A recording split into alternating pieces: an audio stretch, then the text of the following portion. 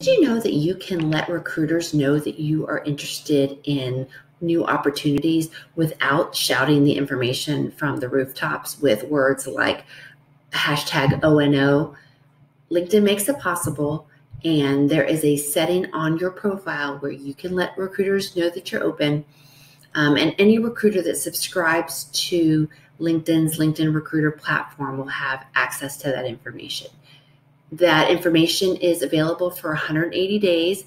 I believe LinkedIn is in the process of changing it, but whatever the time frame is, when it expires, you'll get a notification that it has expired, and then you have the option of manually renewing it. So here's how you access it. From your LinkedIn profile, go to your me icon and select View Profile. Scroll down to your dashboard, and you'll see the section that says Career Interests. Let recruiters know that you're open. So you select that, and then you toggle the switch to on. My favorite part of this is that there is a note to recruiters, and here is one that I was writing. I build and lead teams, launch products, blah, blah, blah, eager to parlay my experience into blah, blah, blah. Just a personal note that tells the recruiter a little bit about you and what kinds of roles you're interested in. You have 300 characters to write that information. From there, you can make changes or let them know about the kinds of roles that you're interested in.